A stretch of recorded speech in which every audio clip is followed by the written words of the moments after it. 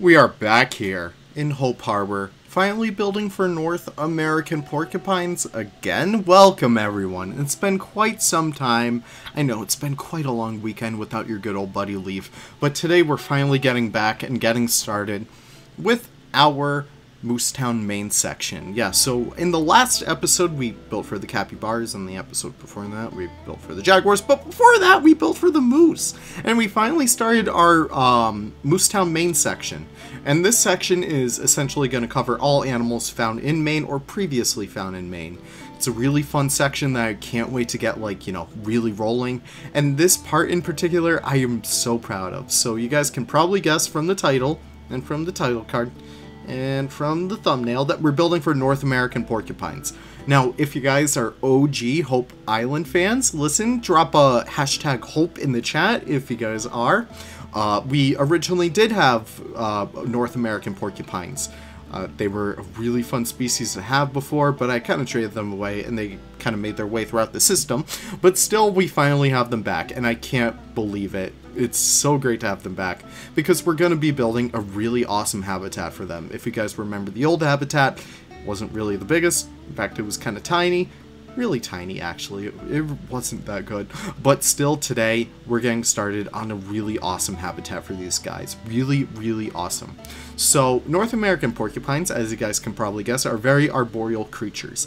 They require a lot of climbing space, they require a lot of climbing frames, and oftentimes can be found sleeping. They're very, very chill animals. But when they're not sleeping, they're climbing all around. They're trying to, like, climb up trees and climb down trees, looking for food and stuff. So that's exactly what we need to simulate in this habitat.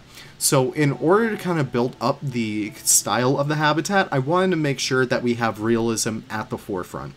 This habitat, listen, I've been slacking a little bit with, like, our backstage realism and stuff. Really haven't been feeling it recently, but I figured for this one, I wanted to go ham with it. I wanted to make sure that we have this be the most realistic porcupine habitat that we could possibly have. And what better way to do that than doing a fully exposed backstage?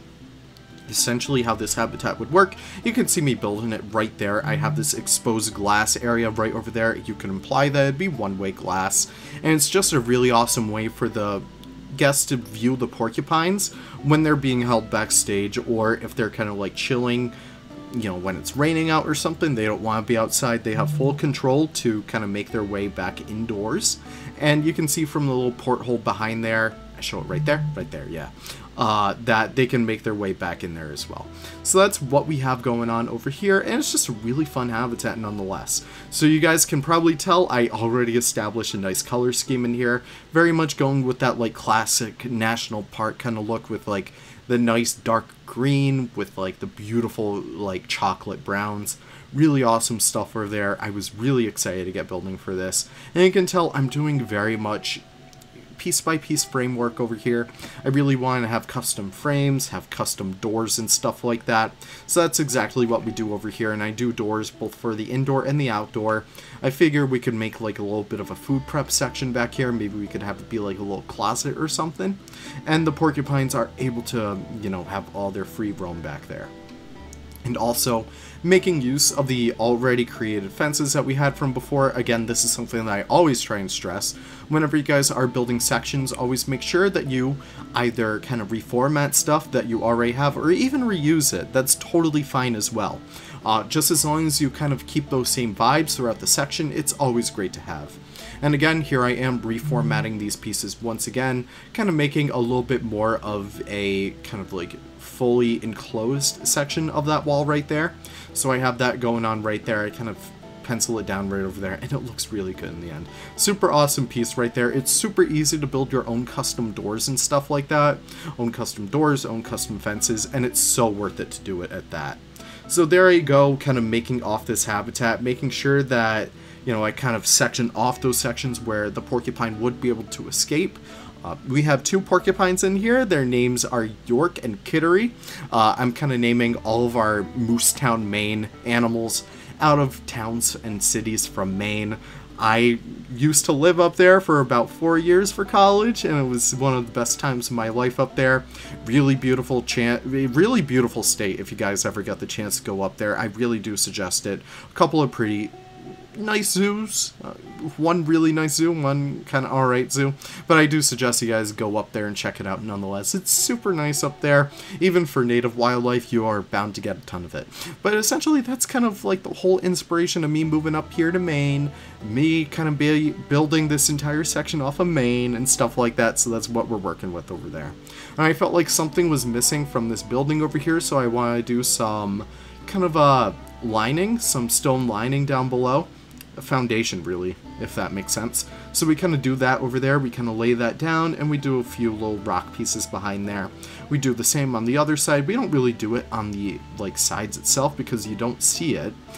So that's totally fine right there, and I kind of pencil off these sections over there with some nice wood beams. You know, making sure it looks nice. And yeah, we kind of make our way throughout here and get started on a little bit more molding. I thought we were going to get started on the actual climbing frames itself, but no, I have jinxed myself. I have jived myself. I have completely made an utter buffoon of myself. So making our way throughout here, I am reusing these roof pieces from the moose barn, and I really want to have this section be utilizing as much of these pieces as possible. The corrugated stuff is really nice and really cheap to get on the real world itself, so we're kind of making our way throughout here with all of that and making sure that we make this look as beautiful as possible. Really not beautiful, but really as cohesively themed as possible.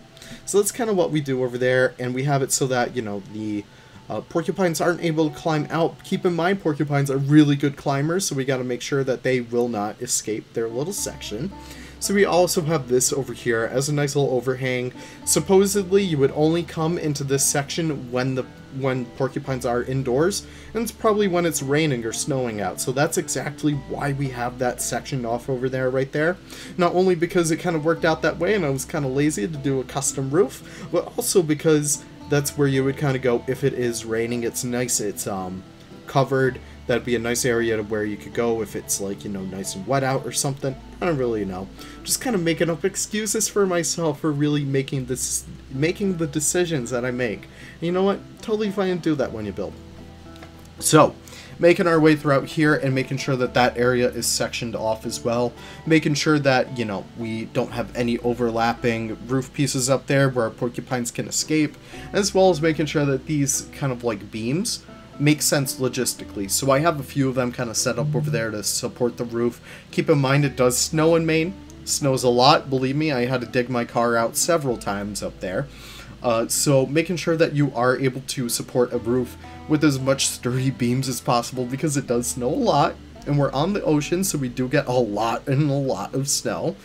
Making sure that we're able to section that off is really important there as well. And we're finally getting started on the climbing frames. Keep in mind, porcupines are excellent climbers, as I've said many times before. So we really just want to make sure that we kind of create as many places for these guys to climb as possible. So we do like a little jungle gym for them. It's really cute. Really love all the different pieces that we use in here.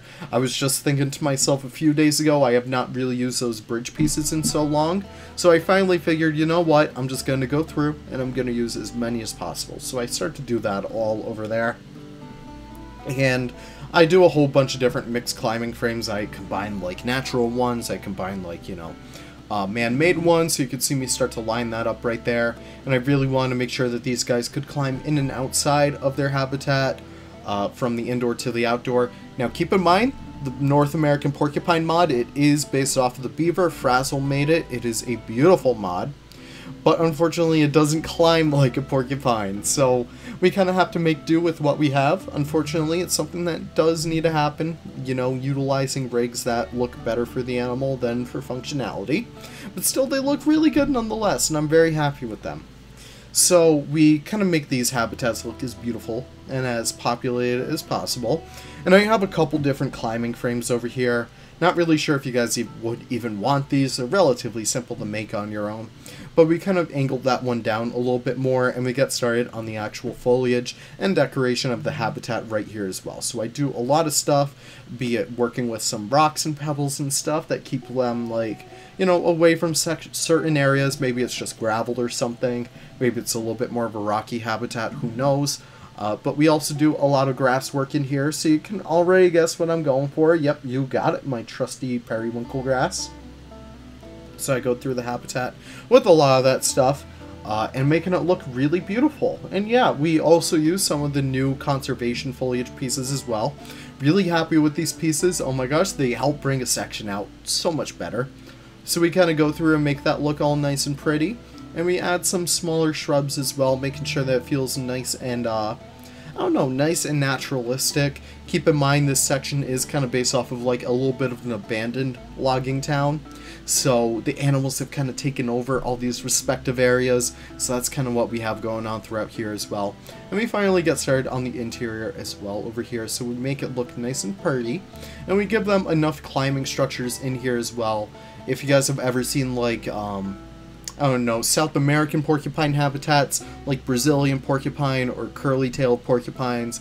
They're often found in habitats kind of like this, especially if they're in roadside zoos. Granted, Hope Harbor Zoo is not really a roadside zoo. We do have a little bit more of a bigger budget, so we are working with a lot more resources that come into play. So we do have a little bit more advantage to make this habitat look a little bit more pretty.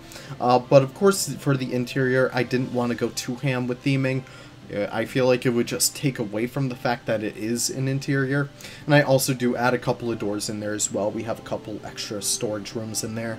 Maybe later down the line we can add some like decorations to there, but we are about to enter the cinematics, adding some smaller decorations in the forms of like, you know, hoses and baskets and stuff like that. But thank you guys so much for watching. I really do appreciate it. Here's our beautiful little habitat from above. We have a few different cinematics in this little episode over here, so I do want to thank you guys for stopping by. Hope you guys enjoyed this quick little episode. Hope it was really nice and entertaining, because these guys really are such awesome creatures. But thank you guys so much for watching. I really do appreciate you guys stopping by. If you did enjoy it, be sure to drop a little like. You don't have to, but I really do appreciate it.